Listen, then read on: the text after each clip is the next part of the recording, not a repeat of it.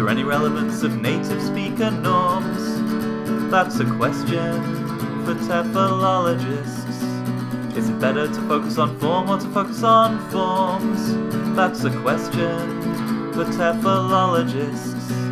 If you use a textbook, is your classroom authentic, or should your approach be more learner-centric? From feedback to learner autonomy, we'll discuss it all on TEFLology. Hi, I'm Matthew. I'm Rob. And I'm Matt. And welcome back to the TEFLology Podcast, a podcast all about teaching English as a foreign language and related matters, presented by three self-certified TEFLologists.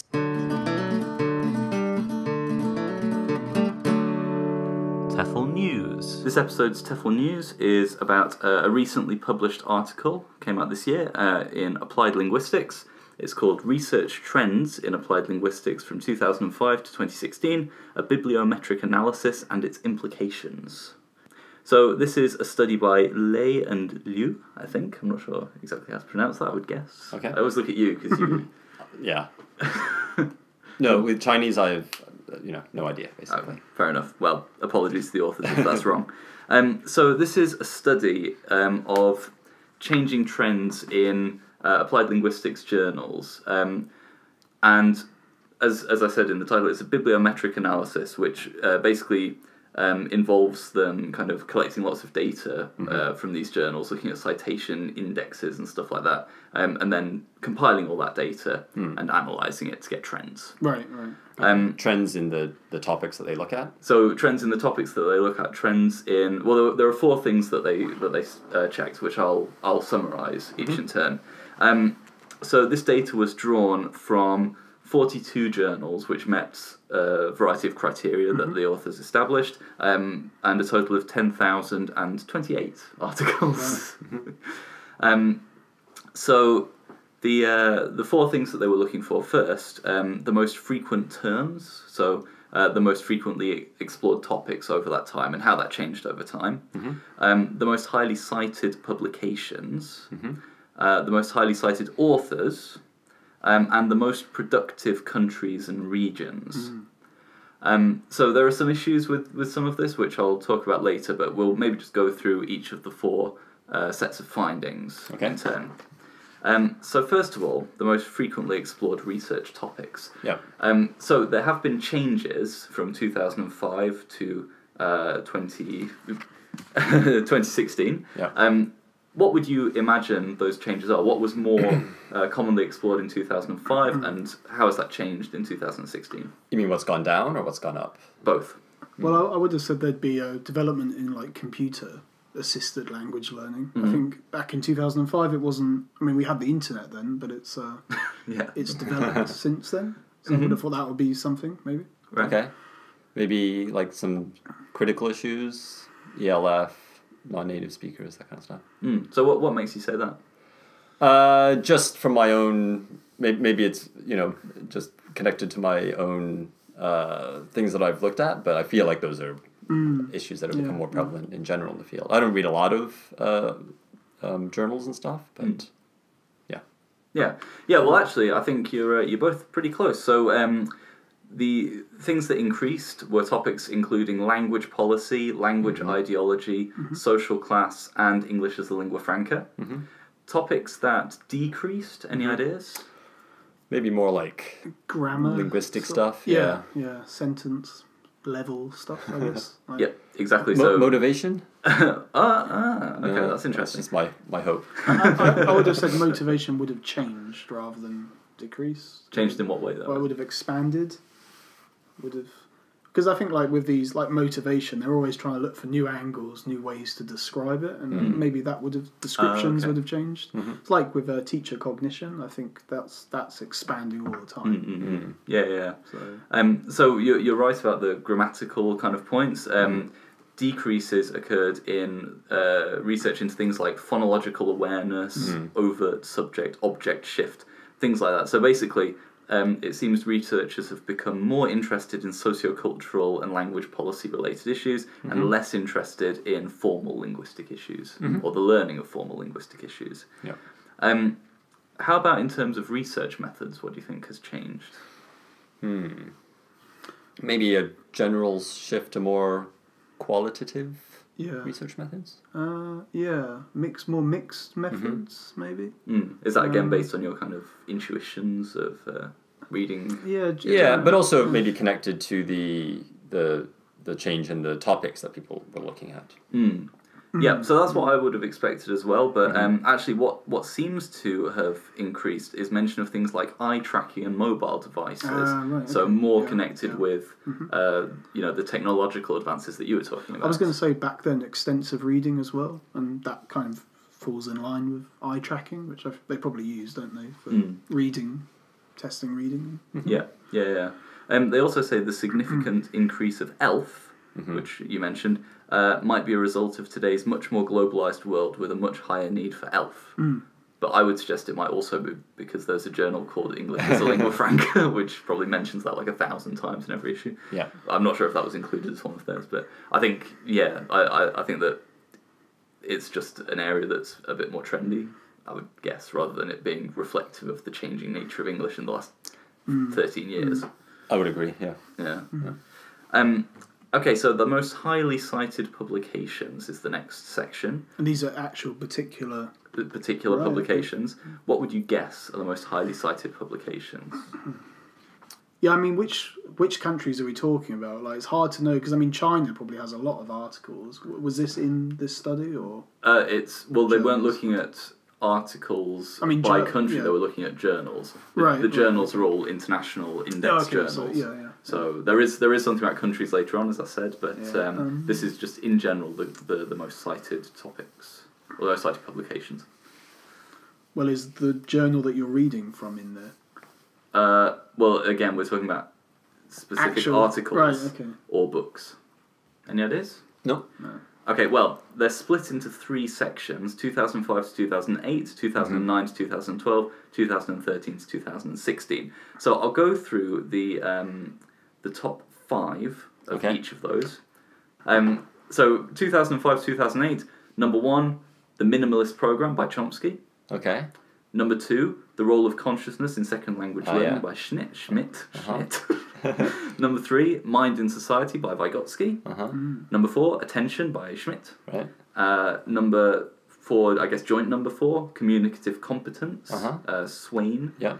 And number... Oh, sorry, that should be number 5. There's a typographical error in the journal. 2009 to 2012, number 1, The Minimalist Program, Noam Chomsky. Number 2, Mind in Society, Vygotsky. Number 3, The Longman Grammar of Spoken and Written English.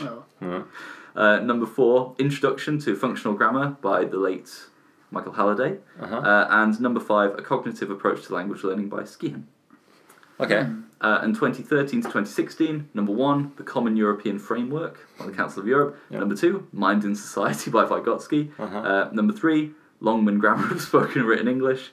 Number 4, Introduction to Functional Grammar. And number 5, The Psychology of the Language Learner by Dornier. Okay. Knew it'd be in there somewhere. Yes. So, as you can see, the Minimalist Program, number 1 for the first 2 sets, and then it drops right down to number 6. Yeah, okay. From 2012 to... From 2012 to 2013 to 2016. Yeah. So that would seem to match up with the lack of focus on formal linguistic. Yeah, and also maybe the revisionist, the new look people are taking at Chomsky. Right. Yeah.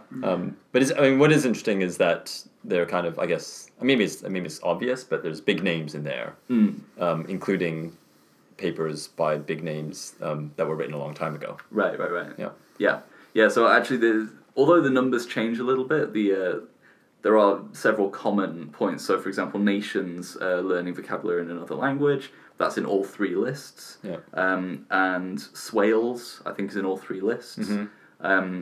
So there are, as you say, kind of big names, common themes in all 3. Yeah.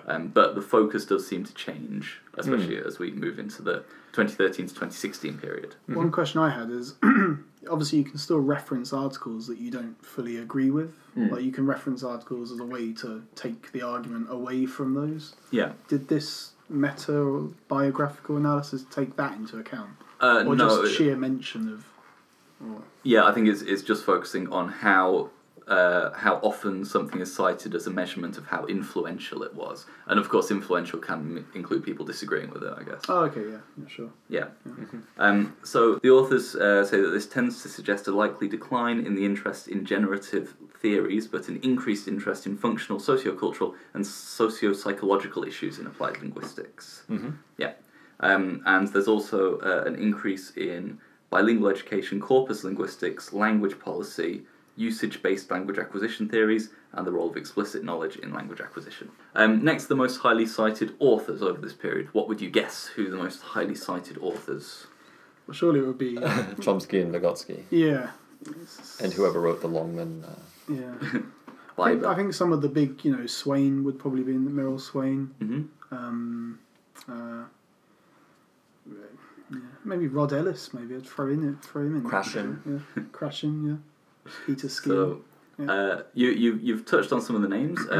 So Rod Ellis, number 1. Okay. Chomsky, number 2.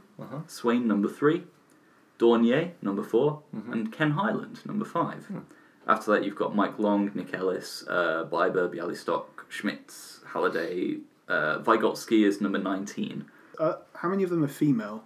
That's a good question, actually. Merrill, that's a female name, but I don't think... Gass is female. Merrill Swain is female. Right, okay, so that's... Gass is female. Yeah. And I wonder how that's changed over time as well. Not very much, apparently. Yeah, it's 2 or 3. Okay. Yeah. As far as I know. And some... Batial Alpha. Oh, yeah, of course. So, yeah. Former interviewee. Yes. Yeah. So maybe that's something. Our incredibly sexist profession should be citing women more. There is research that shows papers written by men get cited more than papers by women. Yeah. And I think they've done experiments with the nebulous they. I think have done experiments with sending off the same paper or publishing the same paper with male or female names, and it gets more citations with the male name. Yeah. So finally, the most productive countries and regions. What do you think? What's the difference between a country and a region? You mean 2 different lists? No. It's just. Places. I'd maybe put Japan on that. Maybe because there's a lot of research in Japan, certainly with motivation and like task-based language learning. Right. I mean, I would guess US, Australia, UK, but. Well, the USA is still number 1, but it's decreased from 38.53% to in 2005-2008 to 31.49%, and to 29.49% in 2013 to 2016, so almost 10% down. Whereas China has increased its share quite a lot. But the authors note that China here includes Taiwan and Hong Kong as special administrative regions. So a lot of this research is actually done in Taiwanese and Hong Kong universities, which boosts China's overall score. So, yeah, I think this is an interesting study. It tells us a little bit about changing research trends. The only issue that I really had with it was the question of citations. Like, how are we assessing different areas of applied linguistics just on raw citation counts? Because it seems to me that different subjects have different citation practices, right? So subjects that are more natural science focused tend to cite other papers more. They do more kind of black boxing. So you see papers like in the Becoming and Being an Applied Linguist book, one of the authors who is a language tester said, here, this paper that I published, it only got 158 citations, so it can hardly be called influential.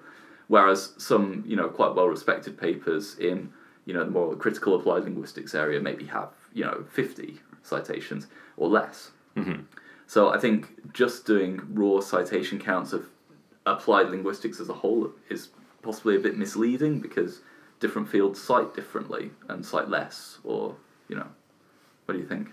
I think that's the trouble with this kind of study, like the study of the research method that this paper used. It can only tell you, it's like qualitative and quantitative data. They're going to tell you different stories, not different stories, but different sides of the coin, maybe. The same side, maybe. Yeah. I think it would be a much more interesting study to, like Matt said, look into conferences, attend these conferences and kind of document the changes that you see going on around you, maybe, over time. I don't know. Possibly. You can triangulate it with some other... Yeah. That sort of data. Certainly this is useful as well. Yeah. Any thoughts about that? the citation issue? I mean, yeah, I agree with you. I think it gives you a general picture, maybe, but yeah, like you say, it can't go into the details of those different fields. Yeah. Another point was the regional and country-based points. So the authors actually mention this. They kind of say very quickly, obviously there are issues in terms of rating scholars from different countries because different countries have different access to resources and funding and stuff like that. Sorry, in terms of identifying the different regions or countries, how was that done? I mean, you said the journals are all international. So where the scholars are based who submitted the articles. Okay. Yeah. But I wonder how they decide. I mean, a lot of these scholars, like somebody like Ellis, is based in different countries. I wonder which country they assigned for him. That's a good question. I'm not sure actually. Maybe they should be looking where if these aren't all research articles, I guess. But where they are all research articles. Okay, so where is the research conducted? Could you look into that as well? Possibly so. Yeah. I mean, I think that like they as I say, they mention this, but they don't really. They just say, be aware of this, rather than this is a serious issue for because ranking countries based on their scholarship output doesn't take into account the USA, of course, is number one because they plow loads of money in scientific research. China as well is plowing a lot of money in scientific research. Scholars from other countries don't have that the opportunity to do as much research because they don't have the funding and the resources, and so it's a little bit problematic to kind of rate or rank scholars on the basis of their output in this way, in this purely kind of tabulated way. So yeah, I think that's another issue to maybe consider for people reading the article. But yeah, I think this is an interesting study that tells us a little bit about how research in our field is heading. And that's this episode's TEFL News.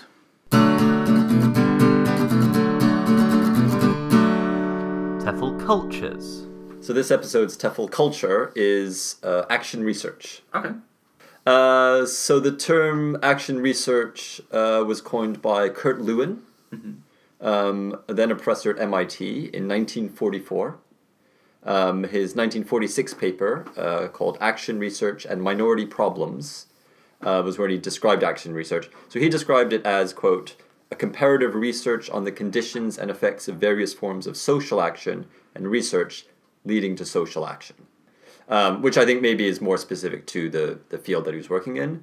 But he also pointed out that he uses, quote, a spiral of steps, each of which is composed of a circle of planning, action, and fact-finding about the result of the action, which I think is the definition which has continued to today. Yeah, it's the action research cycle that you see in every book in slightly different form. Yeah, cycle, or what you see also these days is the spiral. Oh yes, yeah. Which is something that Kurt Lewin talked about in 1946. And maybe we can come back later to different ways of visually conceiving of action research, because that seems to be a new Roberus strip. Right. A Mobius strip. Mobius strip, yeah. Sphere. MC Escher steps. All could work. Yeah. So I'm going to start with just a bit of overview of action research, just as a thing, not necessarily in terms of language research or language learning research. So I guess it's commonly used or considered a kind of problem-solving technique. So the idea of using data and action in this, it's often described as a cycle to understand underlying causes of any problems that might occur, and then using that data to try to make future predictions about how to make changes, basically. A couple of the sort of theories that underpin action research traditionally. One is the idea of action science. You familiar with action science?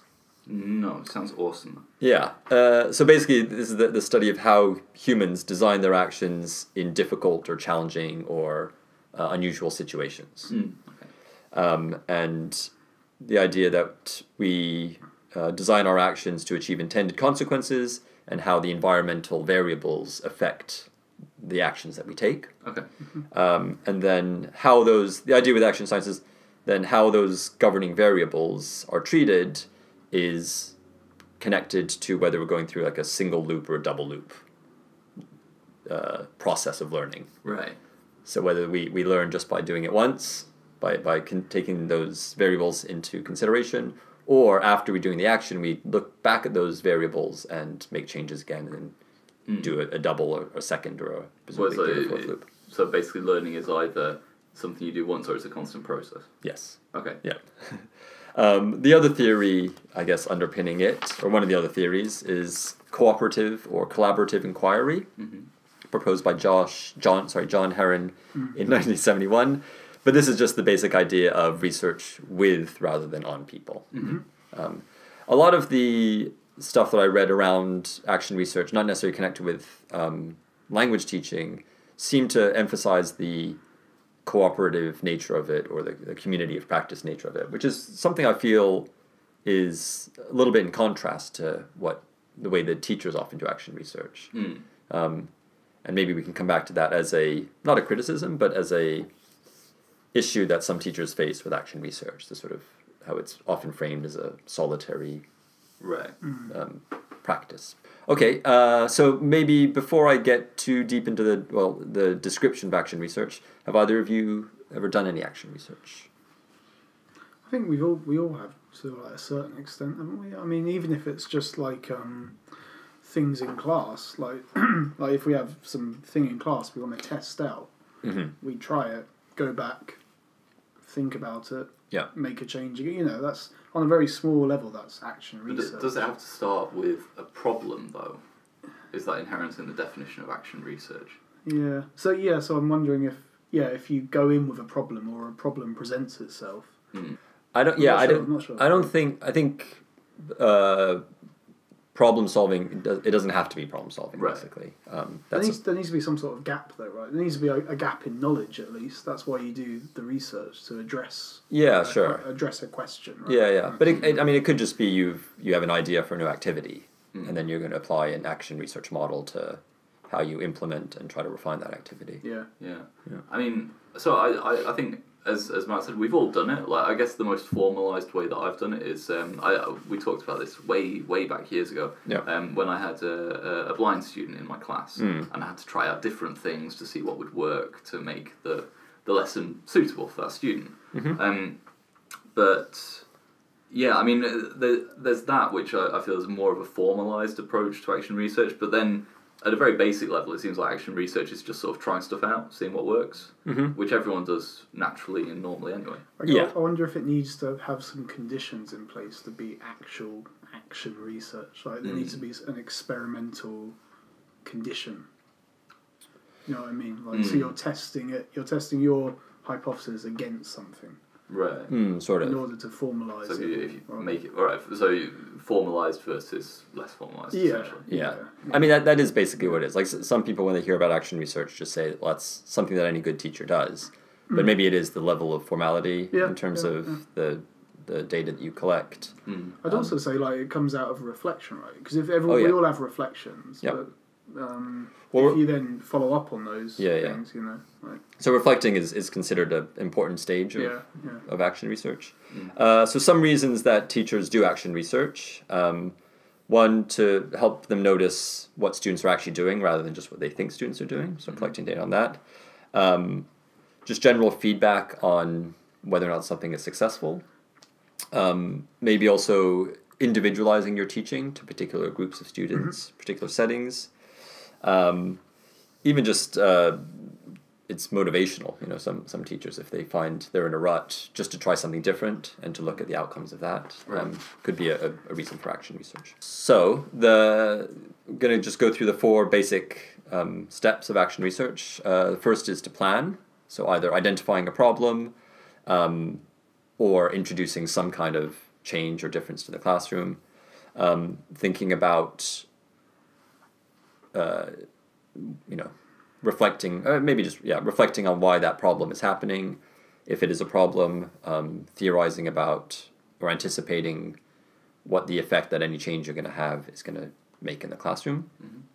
And then once you've part of the planning problem is when you've identified a problem, if that's what it is, thinking about a solution and then how you're going to implement it. The next part is the action part of it, which is obviously a very important part, where you're actually implementing your solution or your activity. Stage 3 is observing, basically collecting data. And then stage 4 is reflecting, looking at that data to decide what effect your action had. So I remember when I spoke to Anne Burns, she said that reflection should be kind of above all of those stages. She said that we often reflect at the end, but what we should really be doing is reflecting on our plan, reflecting on the act of collecting, and reflecting on the observations we're making. Okay. I think she kind of said that it shouldn't be left to the end or the beginning. It should be throughout. documented throughout the process as well. Yeah. I think a lot of like qualitative researchers do that, right? They sort of we have to sort of reflexivity. Yeah, reflexivity. Right? Yeah, it's different to reflection, I guess, but yeah. Mm-hmm.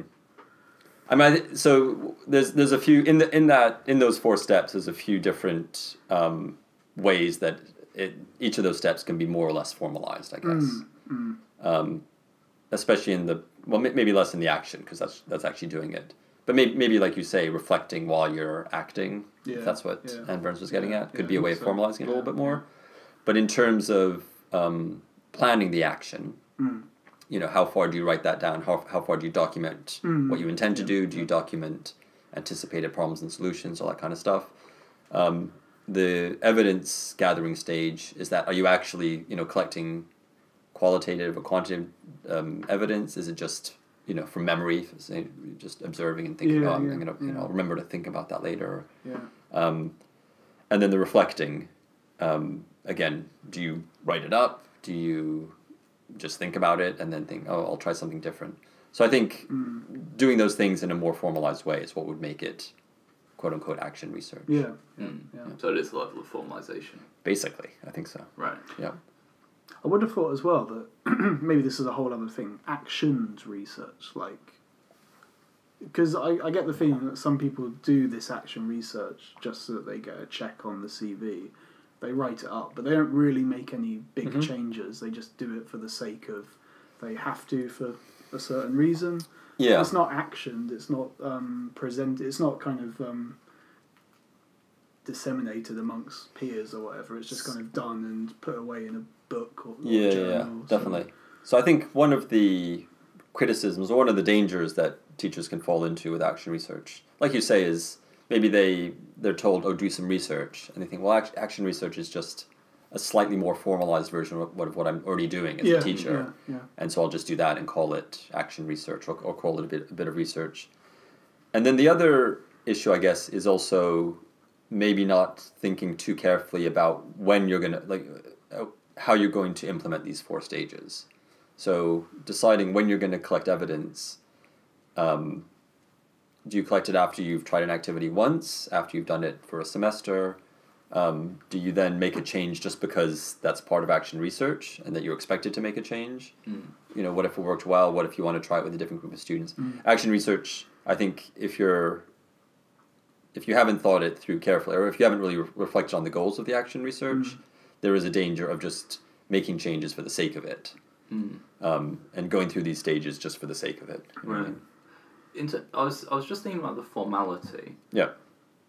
Are there any kind of ethical considerations with doing action research? Because if you're doing something just to teach because you think it's going to be for the benefit of your students, then that's one thing. But if you're doing something with the intention of, you're separating students into groups and you're trying something out with one group and not with another, and you're going to present it to people later on, then that's a piece of research. You need to get sort of your students' consent, I would say. But then for that kind of thing. But going back to my section last time, that becomes exploratory then. If you invite the students into that, what you're doing, and kind of involve them a little bit, and here's what we're doing, that might skew your research results maybe. But but now we're talking about research results, which seems like really formal. I mean, then you're getting into science. I was going to say, do you think this is the wrong term? Do you think it's a misleading term for teachers? To call it research? Yeah, because have you Alan? Is it Alan Maley? Maley. He talks about how he thinks the whole word research we should stop using that for teachers and just use inquiry instead, and kind of differentiate between research and teacher research or whatever. But at the same time, research just means research. The fact that one set is extremely formalized scientific research, another set might be kind of qualitative research, another set might be action research. Like, I think giving them... You don't have to elevate research into something that, Exactly. Yeah. I mean, it's research in that you are collecting some kind of data. Yeah. And analyzing that data to some extent. Or for some purpose. But that is, I mean, what we picked up is one of the tensions that apparently exists in all forms of action research, which is whether it's driven more by the researcher's agenda or the participants there. Right. But yeah, maybe connected to what I was saying earlier about how, because it's often presented as a cycle or as a spiral, a cycle which each time it hits back on that first step, it's supposed to have elevated the activity or elevated something somehow. Right. And so it has this perception that, each time you're going through this thing, you're improving it, and it's getting better and better and better, just by making changes to it, based on, and it doesn't. And I'm sure strong practitioners of action research will acknowledge that it's not always about improvement, but I think that is often how it's presented to people. Yeah. Maybe it's not. I mean, maybe it's about understanding rather than improvement. Just trying to get a deeper understanding every time you make a change. So maybe that's what it should be redefined as. Right. And I was trying to explain action research to somebody recently, and as I was explaining it, the model of the cycle or even the spiral felt kind of off. I mean, this idea that you come back to this new step, and then so I'm not sure why it can't just be looked at as like a sequential series of plan something, do it, collect data, reflect on it. I'm not sure.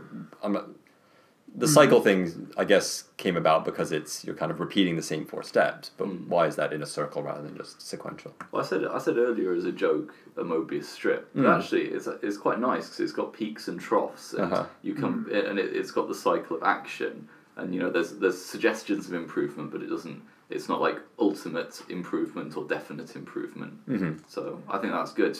Researchers, writers, take that. You can have that for free. Yeah. I always look at the microphone when I'm talking to the audience. It's weird. Can you not see their faces? I can see We should paint eyes and a mouth on it. All right, that was this episode's TEFL Culture Action Research.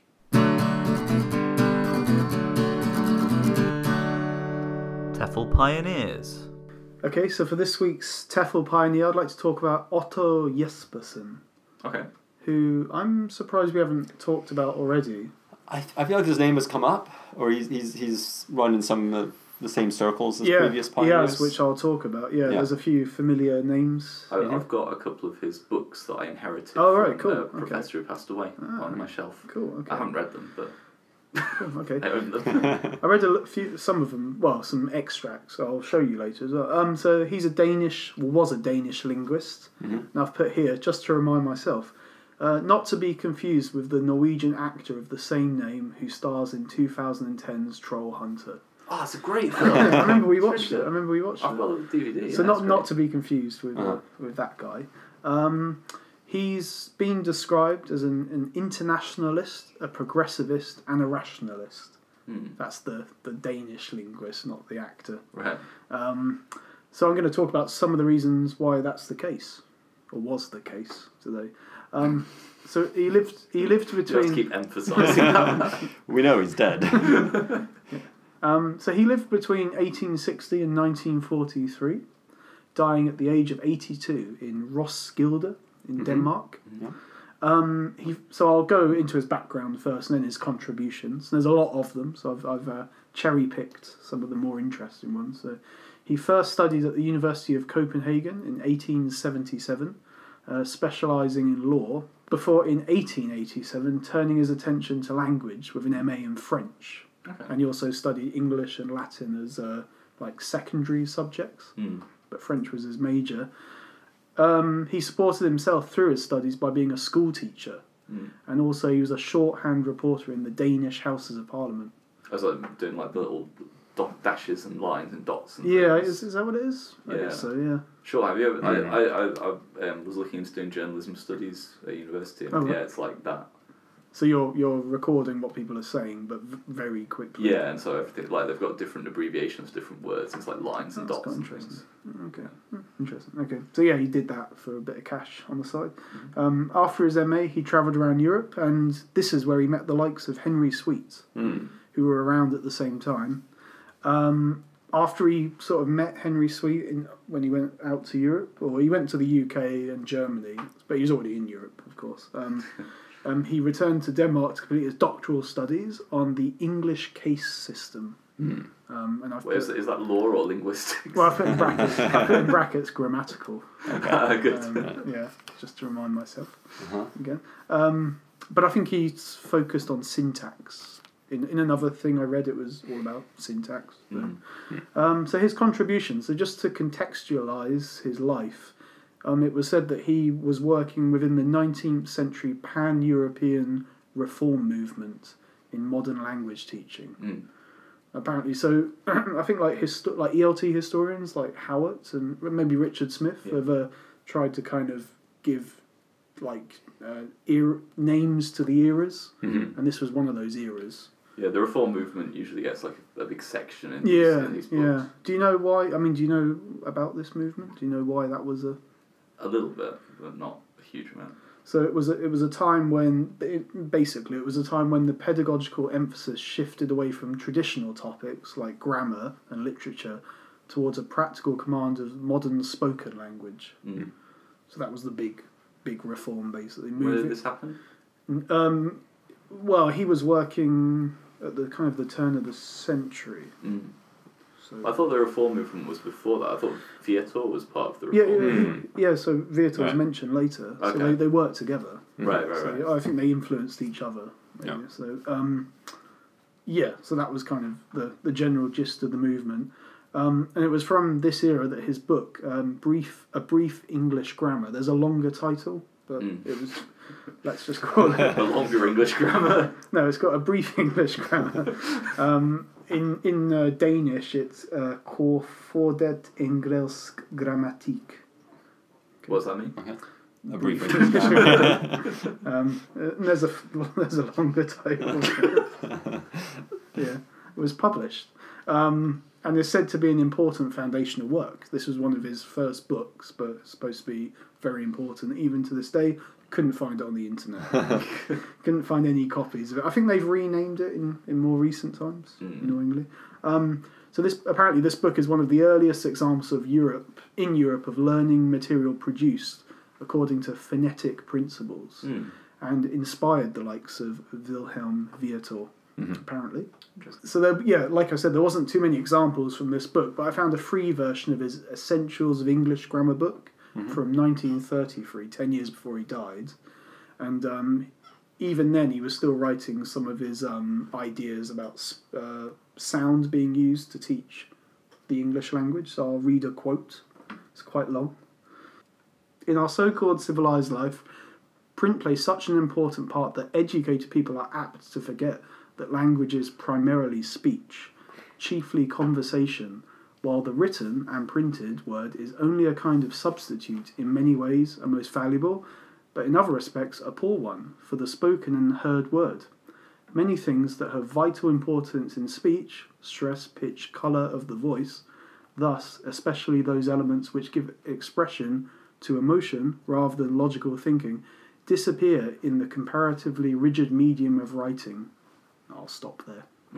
So that kind of gives you an idea of his views on that we should be teaching spoken English. Yeah, I mean this is before the development of emojis, obviously.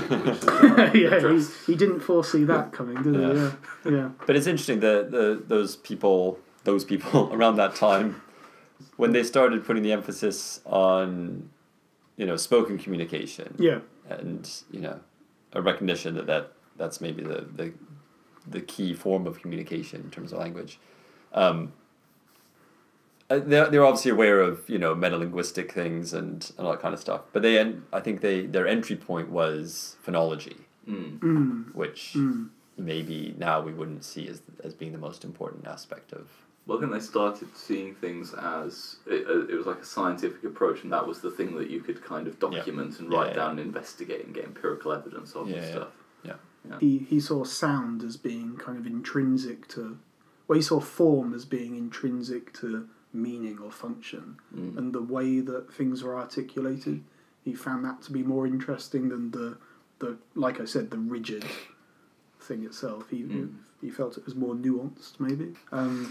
So following on from his 1885 book, do you remember the name of that? A brief English of Grammar. Yeah. That's what I said. In 1887, along with other scholars working within this educational paradigm, and he joined a society. He joined many societies as they did back then, and this one was called the Quesk Tandem Society. I have no idea what that means. It might be a Danish thing, maybe. I don't know what they do there. He presented 4 basic principles of language teaching reform. So his first one was the use of ordinary, everyday spoken language presented through the medium of phonetically transcribed texts. So rather than using written forms, presenting it phonetically. The use of connected foreign language texts in the classroom, not disconnected sentences. Yeah, discourse maybe. The inductive teaching of grammar. And number 4, the replacement of translation exercises by retells, free composition, and extended reading. So this was back in the 1800s. Yeah. That word came up, extensive reading. It's extended reading, but you know. When was the old communicative revolution again? Right. What a revolution! So moving out, so that was his first contribution. His ideas that I just said.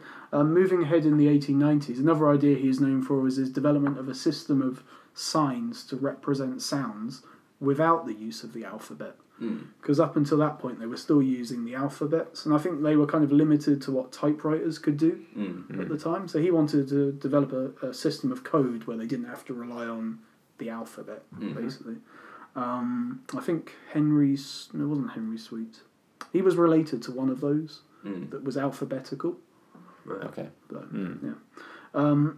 he was involved in creating the Phonetic Teachers Associations, one of which would go on to become the International Phonetics Association, IPA. The A means alphabet now. Yeah.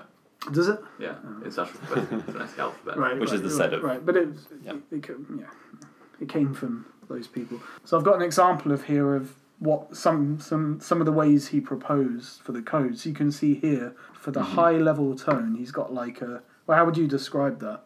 It's like a... Like a 1? Yeah, or like a square bracket with the bottom missing. Yeah. For the middle level tone, that looks like an equals symbol.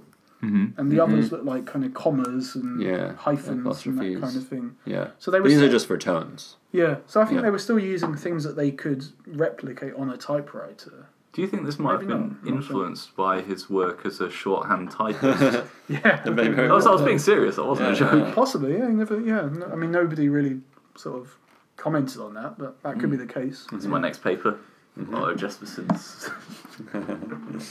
So I've written a little note to myself here. Taking stock on these two areas, I think he clearly felt that oral articulations of language should be foregrounded, and he wanted to pioneer new ways to capture these nuances. And I think he put importance on sound and sense. And apparently, in his later works, he began to talk about form and function. So I think he started to use... I think these words were already in common parlance at the time, maybe? I'm not too sure. Seeing function as fundamental to form. And unlike many others at the time, he also had a view of language development, that language doesn't decay over time, but progresses and generates further clarity. Apparently there were a lot of German neo-grammaticalists. Again, he didn't live to see emojis. Who said that language decays over... The more it's used, it decays and it changes, and it's not pure. I think that's what they kind of felt at the time, maybe.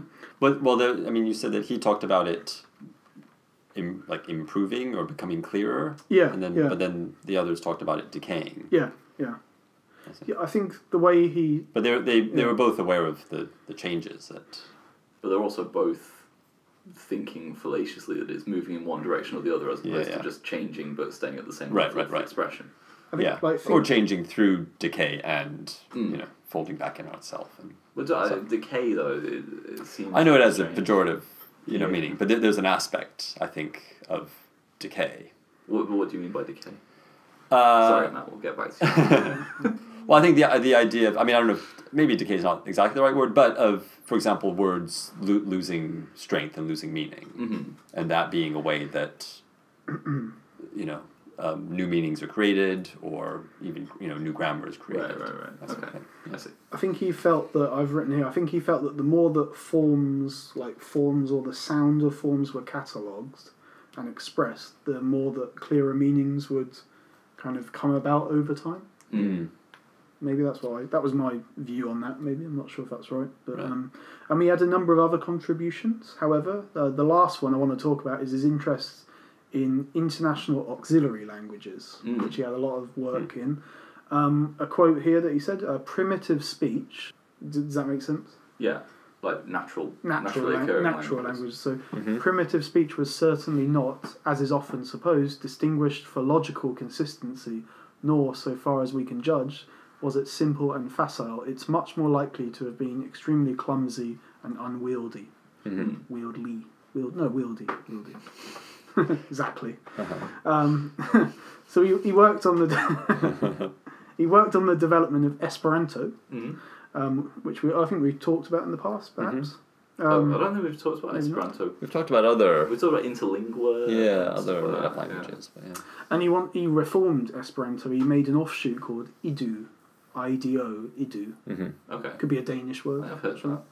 And after World War I, he began work on his own auxiliary language called Novial, based on Idu, basically. Novial was Nova, obviously means new, and IEL, International Auxiliary Language. So put them together, and that's what Novial means, apparently. His ideas on Novial were published in his 1928 book, An International Language. And if you go on Wikipedia, there's a whole kind of list of aspects or features of this language. I'll just read you a couple. So for like infinitives, such as to protect in English, he's just got protect, but it's spelled differently. presumably, like with all of these languages, they realize that you don't need C. Yeah. Actually, no, yeah. So he's got the alphabet here, and it's A, B, C, H, D, E, F, G. So they've got C, H. Yeah, so they miss out. Yeah, like you said, they miss out. They've got A, B, C, H, D, E, F, C, H as one... Yeah, as one sound, and the IPA phoneme they use is ch, or the ch sound for that. And they've also got SH too, which is the same sound apparently, according to this. There's no difference in SH and CH in this language. Seems wasteful. Seems wasteful. But maybe what he's done is he's built in some redundancies to make it more natural language. Yeah, that's what I think one of you said in a previous episode, like when someone invents like a fake language for a TV show, then imagine a couple of... Exactly, generations down. Yeah. So that's some of his... He does have many more contributions. So, but I think like his main ones were that he was interested in sound, he was interested in progressing education, and kind of turning the focus away from the rigidness, I guess. Anyway, so that's today's TEFL pioneer, Otto Jespersen.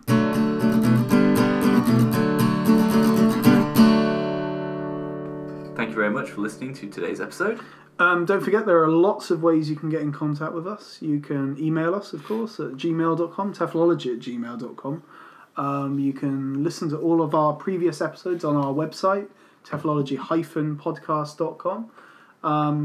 As you're listening to this, we presume that you've subscribed, but if you haven't subscribed, subscribe. And also rate and review us at the same time.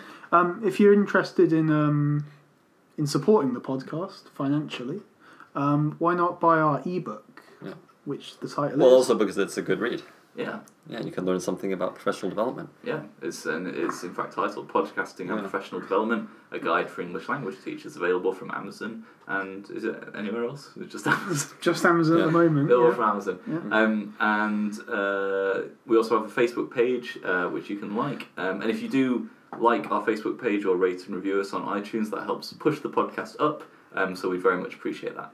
And also, if you have any comments on our show, I think some of our listeners have wanted to kind of comment or have a forum for commenting what we talk about. So if there's anything you hear that you agree, disagree with. Yeah, if we've got something wrong, then pick us up on it. Or if there's just anything within reason, or if anything sort of piques your interest, just type that down somewhere. Yeah, online, publicly. Put it in a drawer. Facebook is probably a good place for that. Yeah, and also suggestions for future topics. Yeah, absolutely. Yeah, and we're on Twitter as well, so that's a nice quick way to get in touch with us. Okay, so it's goodbye from me. Goodbye from me. Goodbye.